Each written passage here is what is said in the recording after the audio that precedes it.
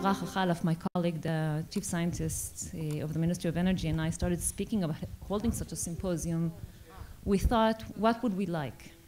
And what we wanted is for you to be here. We wanted all the experts from around the world, all the key persons from around the world working on this specific field, fuel cells and hydrogen, to come here and share from their knowledge, from your knowledge and your experience in this field. We want you to be exposed to the great Israeli science and the great Israeli activity going on here. But we also want to learn. We want to learn how deployment is achieved around the world in this area. We want to learn how science is promoted around the world in this area. So we really want to learn from you, and we want you to take the time here and listen and learn about the different activities in Israel, in this specific area of fuel cells and hydrogen, but not just. Of course, there's a whole summit ahead of us with different panels and sessions on mobility, what the future of transportation will look like. And this is a really, really interesting era we're living on, because it's a really game-changing, the transportation sector.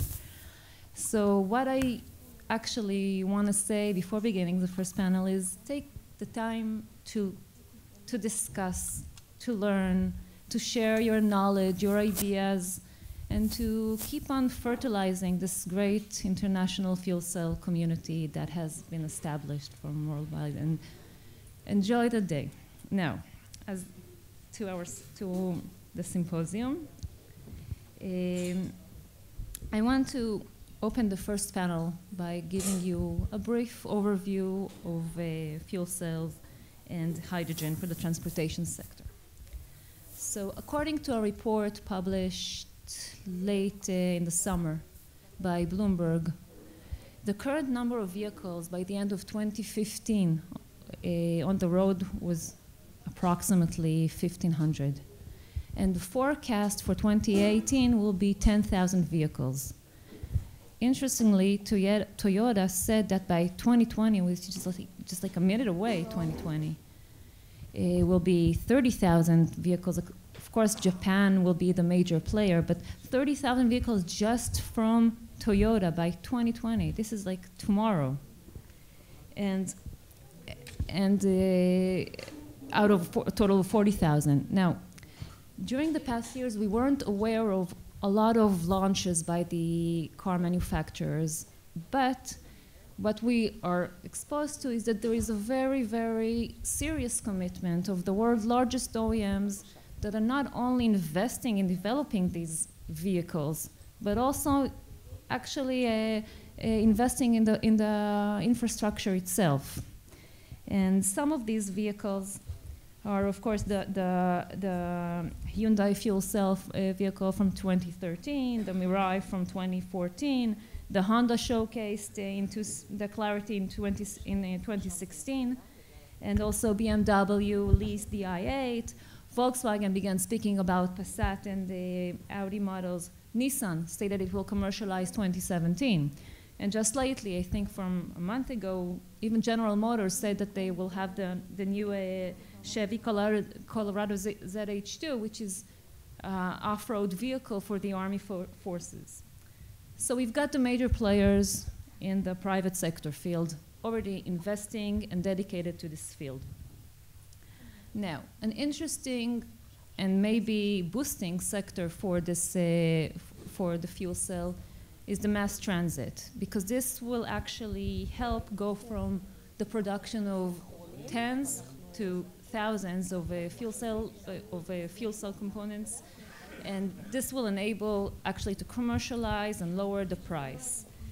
And with that regard, it seems that China is actually the main player here that has already started to order and implement Ballard components in their trains and their buses. One of the deals even speaks about 300 buses in the cities of Fushan and Yunfu. But it's not only China. We heard that Hydrogenics agreed to a 10-year program to supply fuel cells to the Alstom transit train, and we'll probably hear about that later on. In addition, more than 30 European authorities stated that they're willing and they're going to deploy fuel cell buses. The FCH joint undertaking established consortium of bus manufacturer and refueling stations, all of those involved in the field to actually implement project, and this is in order to lower the price. And we've got the players like Van Hool, EvoBus, Solaris involved in this. But we're still talking about early market challenges. Now, yesterday, again, at the workshop in Bar-Ilan University, we saw it on the academic level that the fuel cell components are actually what makes the fuel cell vehicle quite expensive, if it's the catalyst or it's the problems of durability. But it's not just that. It's also the small volumes that they are currently produced at. It's the restricted and immature supply chain. It's the current lack of hydrogen refueling stations. It's the cost of building a refueling station. And of course, these stations will be non-profit, especially at today oil prices. So why go there? Why go to this drama? So hydrogen, fuel cell and hydrogen are considered to be a very clean and sustainable fuel or alternative. Especially, well, it depends on what the hydrogen is produced from. Some say in a report I just read, if hydrogen were produced from natural gas, we won't be able to achieve the reduction in GHG that we're supposed to achieve. But now we're speaking about producing hydrogen from renewables. So it's a very sustainable fuel. In addition, this fuel is starting to be really realized around the world. You know that this is the only fuel that has a national day. In the US, October 8th, yes, it's the only fuel. I don't think I've heard of gasoline having a national day, even though it's much more. 300, yeah. So October 8th it's the US National Day for Hydrogen. Do you know why it's October 8th? Anyone has a guess? You guys don't answer? Because it's who said that? Who said it? Really good.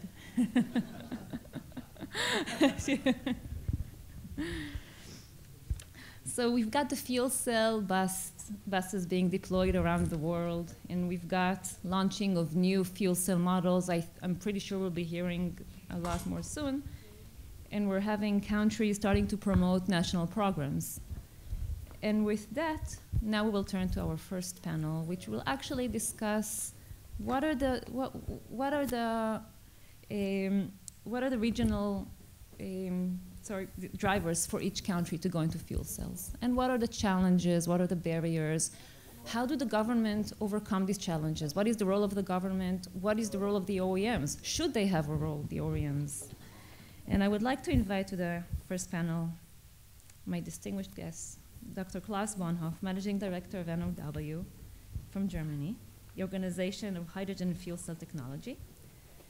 Dr. Sunita Satyapal, Director of the Fuel Cell Technology Office of the DOE. Ohira-san, Director of the New Energy Technology Department from Japan. And Mr. Eric Denhoff, until recently President and CEO of the Canadian Hydrogen Fuel Cell Association. Klaus, other than the UK, Germany is the only country with a more public station than private ones. This being the opposite of what is true for usually when we hear for CNG. Why go to this? Why prefer the public stations over private ones? And what is the government role? What is their national plan for Germany for implementing fuel cell and hydrogen for the transportation sector? Well, first of all, infrastructure is definitely the key for deployment of vehicles. And globally, there's always the discussion around, is it the vehicles first or is it infrastructure first? And in the end, you come to the result from a customer point of view, if you don't have publicly accessible, easy accessible hydrogen stations, people will not buy fuel cell vehicles. So we started that discussion as early as 2009, actually, in Germany. in the H2 Mobility Initiative, where explicitly we joined the car manufacturers together with infrastructure providers to exactly discuss that question, to jointly assess what does it take to build an infrastructure. And early on it was very clear that you have to look at infrastructure build-up from a customer point of view. And if you do that, you say, well, what does a fuel cell vehicle offer? And it offers fast recharging, refueling. That's one of the main benefits of fuel cell vehicles compared to other zero-emission vehicle solutions. And you just have to make sure that it's an easy experience for the customer to refuel. And yes, it is true, if you start building public infrastructure, the very first stations, and we at this point in time are building 50 stations in Germany, 20 are online, and it will be 50 early next year. And we have plans to move forward to 100 in 2018-19 and 400 stations 2023. Those stations. That is really happening. That is really. That is the plan. That is the business scope of a joint venture which was founded in Germany, which is called H2 Mobility Germany, to build those stations. The first 50 stations are funded by the German government under an R&D funding scheme, which is ending at the end of this year. And we're now entering to the next phase, and H2 Mobility as a private initiative is investing to increase that to 100 stations by 2018, 2019. And all of those stations are not profitable. All of those stations do not see enough vehicles to justify the business case. But there is a clear understanding that you need to have this initial network in order, again, for the customer to perceive that hydrogen is actually a fuel that is available.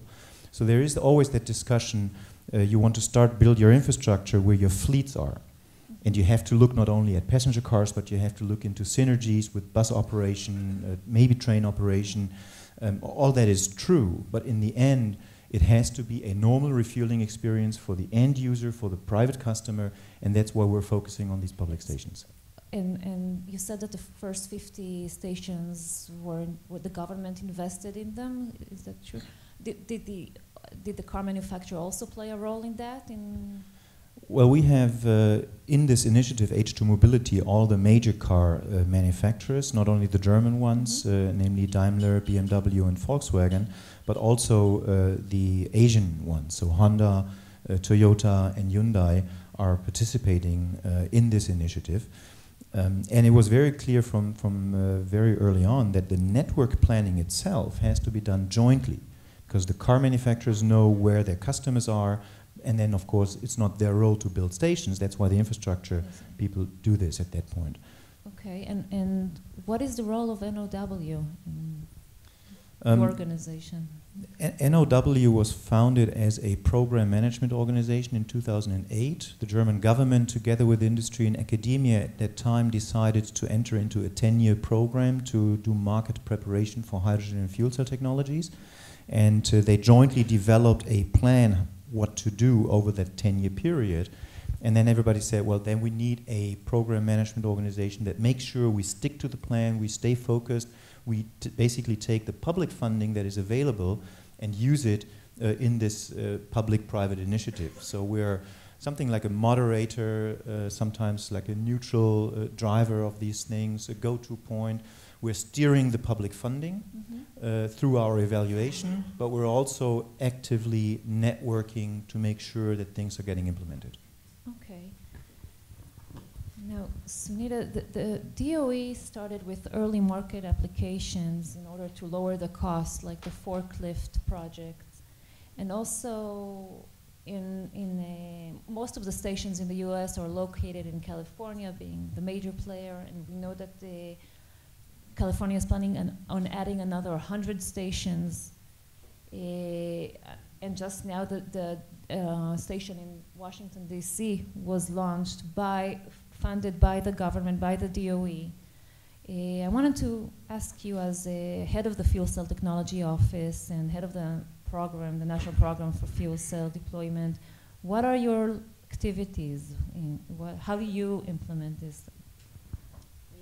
Thanks, Anat, and first of all, thanks for the invitation. It's the first time for me and several of my US colleagues here in Israel. We have a long time history, in fact, in collaboration, and as you were mentioning, Israel has been historic for many reasons, but also in electrochemistry, and so thanks to Lior and the stakeholders yesterday for the workshop. So first of all, we have a balanced portfolio in the US, and so we're looking at electric vehicles, battery electric, plug-in, and fuel cells are a part of that portfolio. And in my office, so for those who are not familiar with the US Department of Energy, we have within what's called EERE, Energy Efficiency and Renewable Energy, which is essentially $2 billion per year, mostly R&D, but covers 10 different offices, solar, wind, vehicles, and then my office, which includes hydrogen and fuel cells. And again, most of that funding is R&D. And we see our role is in enabling, in other words, we focus on market and system-driven targets. And so we focus on R&D to reduce cost, improve performance, and also do some limited demonstration and deployment activities. So to your question, early on, I think we recognize that it's going to take a long time for the vehicles to come out and to have market penetration. So we looked at how can we enable a supply chain, a growing infrastructure, and pave the way for the long-term success of light-duty vehicles. And so we looked at some early market applications like the forklifts and backup power units for cell phone towers. And through our Recovery Act, starting in 2009, we helped to deploy cost share, 50-50, around 1,600 fuel cell forklifts and backup power units combined. And now we're tracking over 18,000 that are being deployed. And so we consider that a success story. We're still not there yet. We still have to reduce cost and address infrastructure, but we have major companies now, FedEx, even Walmart, for example, placed an order for 1,000, Coca-Cola, that are putting in fuel cell forklifts, for example. So I think, in general, we have a comprehensive portfolio, the R&D, but all the enabling activities. So for instance, safety codes and standards is really critical. And we've educated over 36,000 code officials and first responders. So again, paving the way. California, of course, has state government commitment for stations, but in the Northeast as well, we're seeing plans for between 12 and 25 stations. So I think we're steadily seeing progress, especially since, for those who are not familiar, we already have fuel cell vehicles for sale in the US and lease. So we have commercial, in fact, the 2016 Toyota's fuel cell vehicles completely sold out. So there's a lot of demand for these vehicles. And currently most of them in California, though. Right, so obviously, they'll go where the stations are. The stations are, But there's, because in the US we have, from the policy side, we have, I think, a major driver. We have a number of drivers, but the CAFE standards, and we have the zero emission vehicle mandate. So we have California, but we also have 8 states that have committed to over 3 million zero emission vehicles, which include fuel cell vehicles. So there's a lot of interest in the Northeast as well. Yeah, that's right. Yeah. And now, as far as I remember, there was a study in California with the OEMs in order to understand how many stations to build depending on the amount of vehicles that they will produce. So that's right. Now, Ohira-san, there's a statement of the Japanese car manufacturers and it makes a lot of sense, that they will go and sell and lease in the places where policy is promoting it, where there's a original support. Now, Japan, according to a report released by the Ministry of Economy, Trade and Industry, Japan is aiming to have 40,000 hydrogen-powered vehicles by 2020. How does the Japanese government aim to reach such a goal?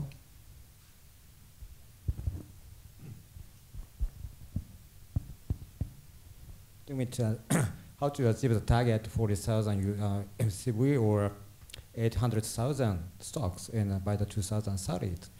Actually, the private sector OEM's activity, but we'd like to support to accelerate OEM's activity. There are a lot of challenges for the FC fuel cells. We recognize that there's a lot of barrier or challenges in front of us, and maybe for to mention for of the fuel cells, we recognize that there are the three major challenges for the fuel cell to be solved. One is improving the efficiency. Now we use the 30 to 40 platinum, 40 grams of platinum for catalyst for the FCV. We need to reduce it 1/10 by 2030. It's almost the same size of the tailpipe gas catalyst itself. And challenge is increasing efficiency to 10 times compared to the current level with keeping durability. Other one is improving the durability. Current durability is 5,000 hours. It's enough for the passenger vehicle, but we need to improve it 10 times to 50,000 for not passenger vehicle, but commercial vehicle, like bus, truck, etc. And other one is productivity. Productivity is the main issue. So in Japan, we need to wait to have the FCV almost 3 years. That means now we just order now, we get the FCV in 2019, something like that. That's the issue of productivity. Toyota can produce the 2,000 this year, 3,000 next year. So we need to develop the new production technologies. But we recognize that material development, to achieve these challenges, material development, like a new catalyst, the new ionomer, membrane, etc., is very important. But we recognize that it's a competitive field. It's to be done by the OEMs. Our role, the national project role, is to accelerate the activity. So we just focus on the basic researches. Basic research meaning that mainly done by the university activity to develop a new material structure concept, not focus on the developed material itself, but find a theoretical solution, how the material design will work. We also conducting the project improving analysis technology such as breakdown reaction process, and data relation mechanism, observe mass transfer with improving and integrated analysis technology such as STEM, X-ray, etc., which as the Japanese government promote such a basic research. With a combination and collaboration with OEMs, Japanese government project, we will achieve our target. Thank you. Eric. Canada is actually a major supply for the industry in this Ballard hydrogenics. And I think a lot of the fuel cells themselves and the components evolved from Canada. Does the government have a role in promoting such the industry there, knowing this is one of the hardcores of the Canadian industry? What is the government's role towards deploying fuel cell buses and not just having the units shipped to China around the world and deployed worldwide, but also to be deployed locally?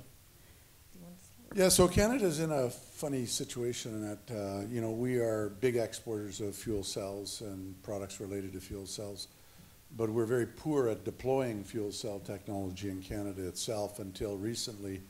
We did run the world's largest bus demonstration program at Whistler with 20 buses, and we've had vehicles in small numbers as demonstration vehicles, but almost all of the fuel cell product in Canada was exported. That's starting to change. The federal government in Canada and some provincial governments have put a fair bit of money into the fuel cell technology development and continue to do so, both through university network research projects that are often in the tens of millions of dollars, and through incentives for vehicle owners in some regions of the country, and through investments by the federal government in startups and other things to support them. So we have seen growth on both fronts. In Canada, in recent months, the federal government and provincial governments have agreed to fund the development of more fueling stations. And we're migrating in Vancouver from old 350 bar to new 700 bar stations, second one under construction, and I think a couple more will be awarded in the next month or so. Toronto, I think, will see its first fueling stations from federal funding very shortly. The government in Canada has announced a new national carbon price of $50 Canadian by 2030, and also announced several $billion for green infrastructure. And so these initiatives will support more infrastructure development in Canada, and that will increase deployment. Canada has some real barriers. We have to compete for the few number of cars that so far Japan and Germany and others are making, and Korea, with jurisdictions like California that have a regulatory incentive for people to deploy there, or Scandinavia that has a tax incentive in some countries there and that sort of thing. So Canada is starting to put in place incentives, and there's the beginning of a regulatory framework starting to develop where OEMs will be over time compelled to deploy a percentage of vehicles. Most interestingly for Canada, though, is the extraordinary growth in international sales of fuel cells, very dramatic. So if you think that until this year, in all of Ballard's history and Hydrogen's history, the two major fuel cell makers for bus transit deployments, they probably together had maybe not more than a little over 100 buses in their entire history deployed worldwide. And China alone has ordered something like 2,300 buses over the next few years. And as you mentioned, the Ballard has started to deploy. The first 10 or 15 have rolled off the assembly line already. Hydrogen's is beginning. We've seen also very large growth in the train set interest, both in Europe with Alstom's order for France and in China. And we've seen very significant increases in orders for forklifts and material handling, now into the many, many thousands annually, tens of thousands. So really what Canada's grappling with in the manufacturing side is ramping up manufacturing of fuel cells with all the technical issues that go with going from making a few hundred a month to thousands a month. It's not easy to do. And ramping up the consistency and durability of the fuel cell product, and also at the same time trying to diversify into more areas like marine and train and other areas which have perhaps had less attention.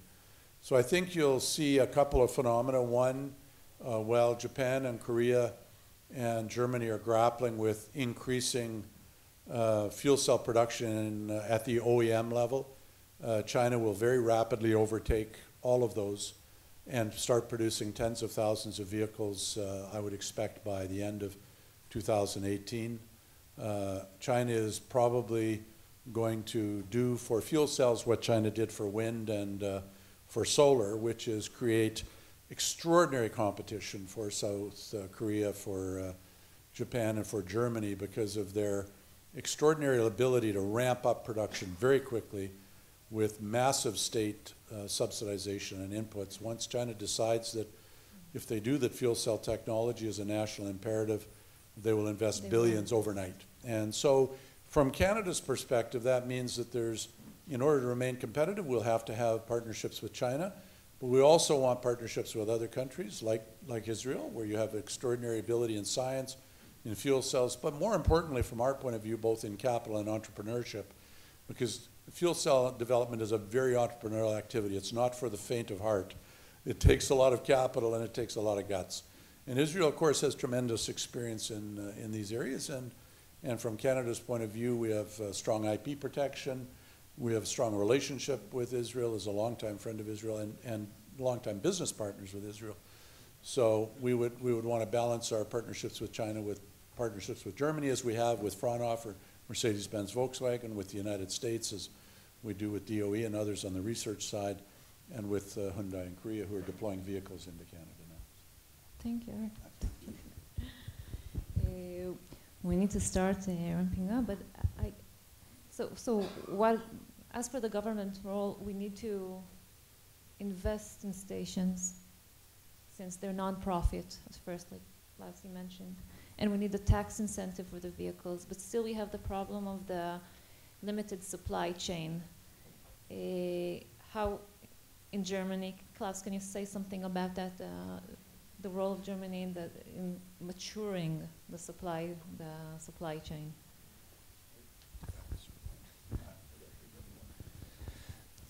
Well, you're perfectly right. A competitive supply industry is key for cost reduction.